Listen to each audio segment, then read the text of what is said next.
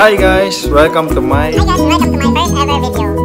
guys, welcome to my first ever video. Susubukan ko ng gumawa ng mga vlogs kasi feeling ko nakakatulong to na makakatulong to sa akin na makapag-express more sa mga ideas na nasa isip ko. Mas minsan dami ko gusto gawin pa hindi ko magawa. Maybe with vlogs, I can be more creative at mas ma-express ko yung sarili ko. And also to discover more of myself, of things what I can do. So as this is my first vlog, it is just rightful that I introduce myself. My name is Riomar Malipaite, and in our house they call me Love. That's my nickname. My mom and my sisters calls me Love, and I'm the only boy in our family. I have two sisters, and my mom and my dad died already like 2 years ago. And we have one half brother and two half sisters, and we all know them. And my mom is very happy and open about that. That's why I'm really happy. I'm so positive.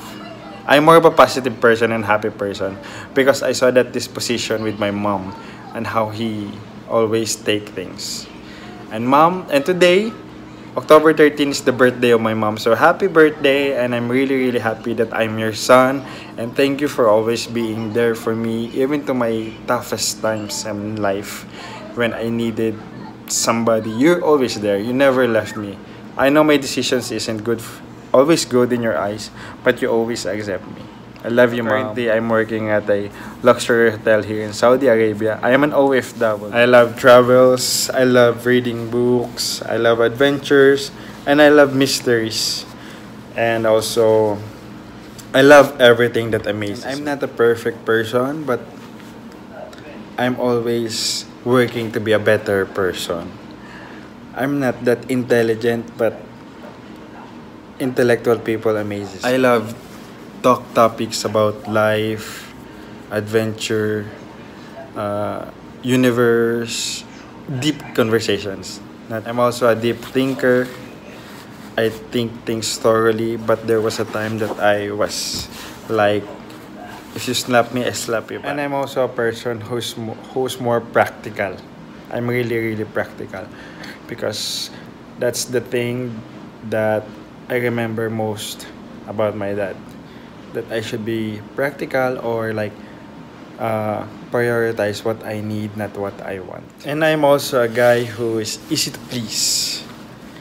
Everything that is good, and as long as it takes my humor, it wakes my humor, my senses, it makes me happy. And also simple things, especially simple appreciation, it really makes me really happy.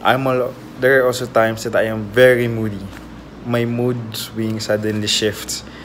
It's not that often, unless sometimes. And I like to joke around, even in serious matters. Sometimes I even find joking around. My close friends knows that. I always take everything as a joke because as much as possible, I don't want to be sad. But there are times that we need to be sad. But we should know how to face it and hold it, because our reaction makes the difference. I'm also a guy who is a low maintenance, but I am high quality. Yung mga close friends ko, alam nila yung ibig sabihin ko ng low. Bakit ako low maintenance? Bakit ako high quality? So yun, I think I have already introduced myself. So watch out for my next videos na gagawin ko. Mag-iisip ako. But from time to time, maybe I'll be posting. Maghihingi din ako ng mga topics to talk randomly.